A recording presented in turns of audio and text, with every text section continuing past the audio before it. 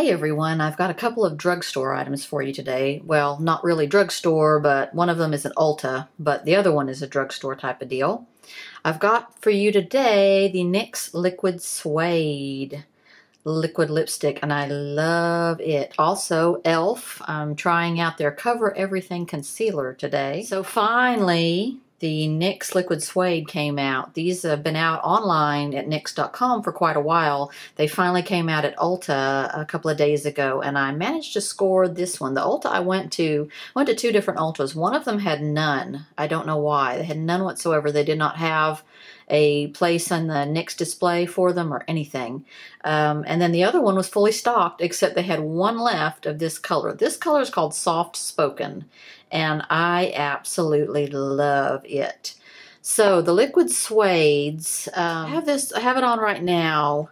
They are kind of different, and I'll tell you why. So it has a very long applicator, which is good, and it's angled, and then it's very pointed, so you can really get in like your Cupid's bow with it. This is definitely a very thick, opaque liquid lipstick. There's nothing gloss about it. Now they say it's matte, but I can't really agree with them there. So I put this on a few hours ago, and it still is not, and this has been my experience with it over the last few days of wearing it, it does not ever dry fully down to a complete matte. No, it's not shiny. No, it's not really a cream per se, but it is a very creamy matte, I guess is what you can call it. So I've had this on for about an hour, and it still is sticky. It has a sticky feeling.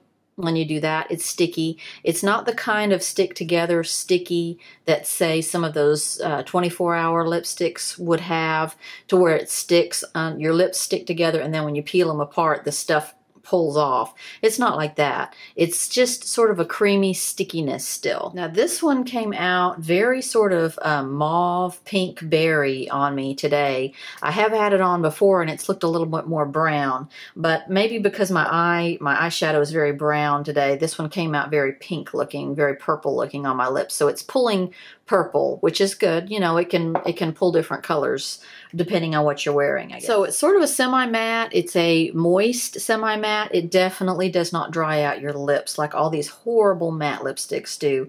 It's very moisturizing. You don't feel like you've had a matte lipstick on. I really like these. I want to pick up a couple more colors, I think. There's not a huge color range. A lot of them are not colors I would wear. You know, there's a coral and a red and a very dark purple. But I would like to get maybe one more color. There was a pretty pink that I'd like to pick up. Big fan of the Liquid Suede. However, I do have to tell you, if you go to take a drink or something or to eat, it is going to come right off. You know, if you drink out of a cup or something, it's going to leave a ring on your cup edge, and then as you eat, it comes right off. This is not a super long wear or anything like that. Some of these mattes can stay on really well, but then they're super dry, and they look super dry, and they're super matte. That's why I'm glad this one, even though it comes off pretty easily, I'm glad this one is as moist as it is. So another eye look from the Too Faced Vegas Nay collection, or the Vegas Nay Stardust palette today. I used some colors I'll tell you about. Love, love, love this thing. I finally got to play with some of the browns today. So on my lid today, I put the color Millennial, which is a really pretty peach brown matte. Then in the crease, I put Girls Night, which is a sort of a rosy brown, or with a kind of a rusty look to it. It's a matte as well. And I did that sort of an upper crease because I knew I wanted to put another color in the very inner crease there. And that color I put in is called Jackpot. Jackpot is a troublesome color, not because of the color, but because it produced major, major fallout all over my palette, all over the place. I dipped my brush in and it would just pile up. The loose product would pile up on the eyeshadow palette. So it was a bit of a mess. And someone had actually asked me, you know, do you get a lot of fallout with this palette? And I said, no, I don't. You know, it does really well, I think.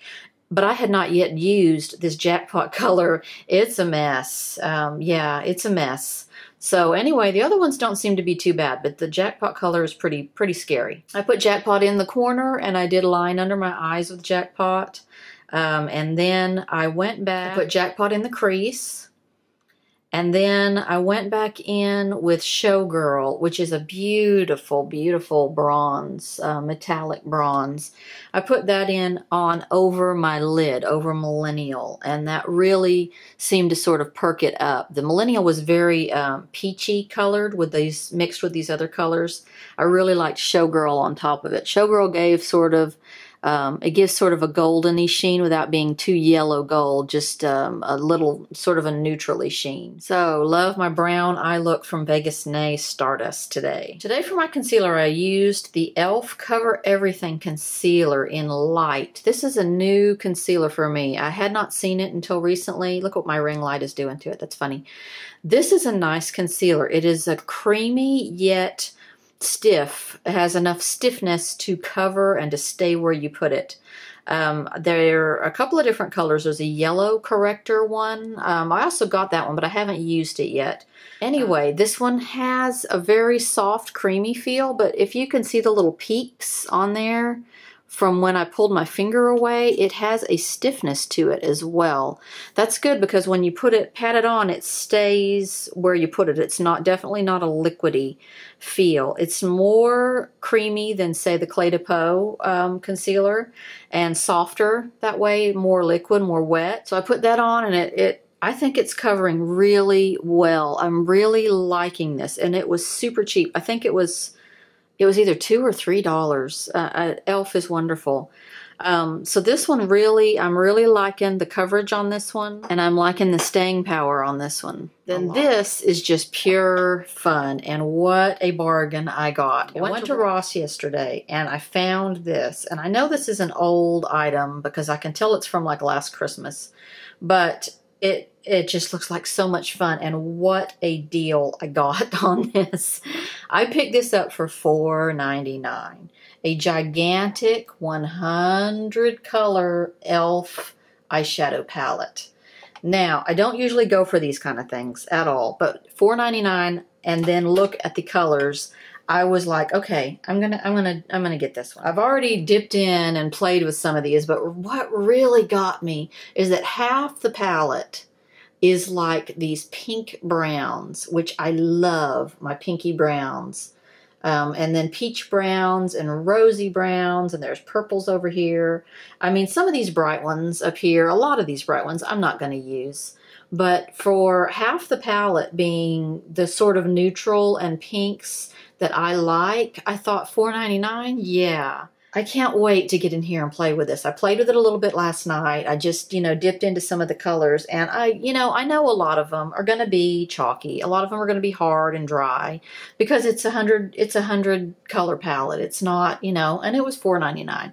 I know some of them are not going to be usable, and a lot of them, because of the color are not usable, but I just love all these colors that are at the bottom here. I just think they're so pretty. Can't wait to play with this. And the ones that I had dipped into last night, most of them were soft and pigmented. I mean, a few of them that I dipped into last night were a little bit chalky or dry and not too pigmented, but most of them felt pretty good. So I'm excited to try that. So Liquid Suede, like it. e.l.f. concealer, like it. And I love my giant e.l.f. palette. Thanks for watching. I'll see you next time.